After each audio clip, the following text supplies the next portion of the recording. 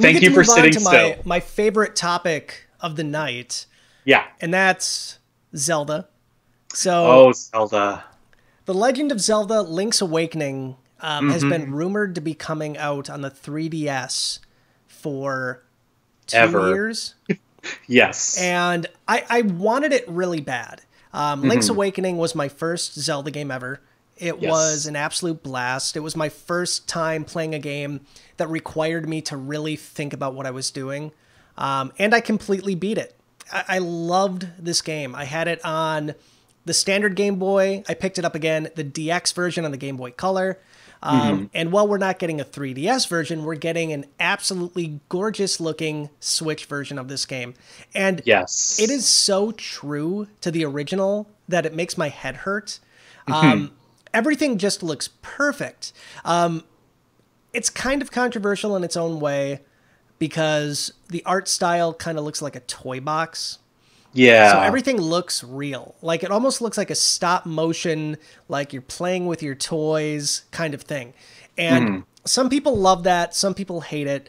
It took me about 5 minutes to like look at it and say, this is great. I Like, love it. I loved it immediately. yeah. It's it's based mostly off of A Link Between Worlds' visual style, but it takes it like two more steps further in that direction. So you kind of have, especially in the environmental stuff, Link looks kind of completely different in a like, and I like it. This Yeah. toy box thing, it works, and it kind of fits. Link's Awakening was always a little surreal, not Oh, like for sure. Majora's Mask surreal, but it's very dreamlike, huh? But I just it fits. It works for it, especially when you see like there's Goombas and Chain Chomps in here too. Yeah. Again, true to the original. Mort is in this game from Mario Yeah, 2.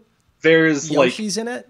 there's characters from For the Frog the Bell Tolls, that game that we still have never gotten localized. But I love this one. And it has like some of the best music. We're gonna get Telltale Heights again. Yep. We're gonna get Ballad of the Windfish. Like, oh, it's so good. And Get your sword from the very beginning of the game. I love that one. Anyway, sorry. no, everything about this is great. Yeah. Again, the art style I think is unique. I'm excited to play this with my daughter. She's going to love the look of it too. Yes. But Nintendo's always done that. And I remember back in the day, I was in high school, and when they first showed off the Wind Waker, like all my Zelda friends were like, I'm never playing this. It's a kiddie game. It's a cartoon. And it's like, whatever, just deal with it. And then they played it, and it was just phenomenal. It's a great game. Like, Right. you can't judge the mechanics of the game on, the art style. I know it looks different, Right. but it's going to be great. And the anime intro, my God. That looked gorgeous. Like the hand-drawn flourishes Yeah. and like Link's expressions. That was, yes. I loved At first, that. I thought it was going to be like they were going to announce an anime or a TV show or an animated movie. So I'm like, what are they doing here? But it's exciting to see that because I wonder how much of that is going to be incorporated in the full game. Are we going to get Right. like animated cutscenes that are completely anime inspired? Like that would be great. I mean, we don't need that. There are some moments that would work really well for too. Now that I'm like kind of thinking back and refreshing myself on Link's Awakening, Yeah. which for the record, I'm probably gonna replay Oh, you like should. very soon. Oh yeah, no, I've got it. I think I've got it on 3DS. So the just like eShop or Virtual Console, they never unfortunately released it. But yeah, I'm gonna play this again, and I'm gonna be ready for this one because they gave us what they just said 2019, right? No hard date. So if I had to guess, I'm gonna say like holiday is kind of the window for this one, which is okay. But this is a must-have. Completely agree. Yeah.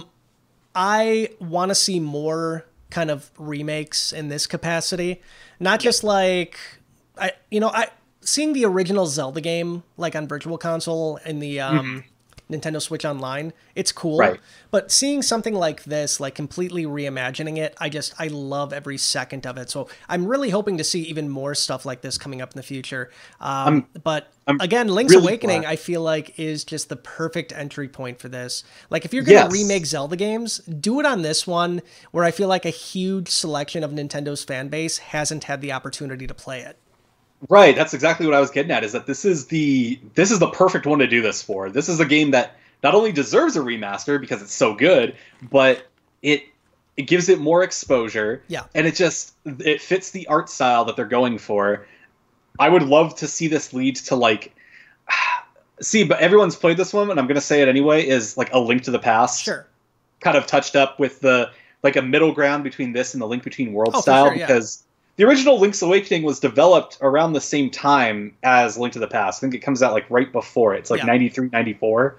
But it's, oh my gosh, I would love to see him approach the older ones. Or give Zelda 2 another chance even. Maybe not, maybe not in this style. But now they can fix all the stuff that makes that game inaccessible and highlight the stuff that makes it like really good, like the combat, like fix the exploration side of it, but give it a chance. Okay. But Link's Awakening is the better choice. I would much rather have this than like a Zelda 2 kind of. If they announced, "Hey, we're redoing Zelda 2," and it wasn't like some kind of promo thing, like, "Hey, this is a bonus for ordering this on the eShop," then I'd be a little more skeptical. But give me Link's Awakening. Like, give me that. What is it? There's like an animal town in this one. Yep. All these musical instruments. You go inside. Like, oh gosh, I love this one. I'm sorry. It makes the most sense. And for anybody on the fence out there, like you're concerned about the art style, that it's kind of cutesy and toy box-ish, give it a shot. I mean, Nintendo has a long track record of taking risks with design, and almost all of them have paid off. Wind Waker was phenomenal. Yoshi's Woolly World was an absolute blast. Crafted World, the demo was just amazing. Give it a shot. I think this is going to really, really surprise people. And I cannot wait for this one. This is going to be my biggest game of 2019. And it's shaping up to be that way. Like, there were other things announced during this Direct and discussed, and I think we're going to touch on them in a little bit, but nothing felt like, yes, this is the one. More than Zelda. And it's not just because, we saved it for the end, and we always anticipate something at the end of these Directs, but it's just, it touches something at the core of every like Zelda fan, and I think Nintendo fan, because there's certainly a lot of overlap there. But it's just, yes, give me this. And it looks, I'm going to say it again, I've said it like 5 times now, it looks so good. Yeah. I want it. Completely agree. Here's hoping it's not delayed. Fingers crossed. All right, 2019. You're thinking holiday? I'm thinking holiday. That's my best guess. November for sure. What's the latest release date we got out of the entire Direct? Like August 30th, I think. So no sooner than that, absolutely. Yeah. I would say, November. I'm really hoping for a special edition, like Steelbook, Amiibo. I mean, I was going to say, how much would you love like a little Amiibo of this Link? Of course you would buy it. Yeah, but Jason, you buying an Amiibo is like saying, the sun's going to rise tomorrow. I'm saying like that would be an Amiibo that you crave and you need, right? Crave and need, maybe not. I mean, I own so many Link Amiibos. I'm looking right now. Fair enough. 1, 2, 3, 4, 5, 6, 7, 8, 10 Link Amiibos right now, and there's another one coming out with Young Link. But still, crave is a strong word. I'm going to say I definitely would get it.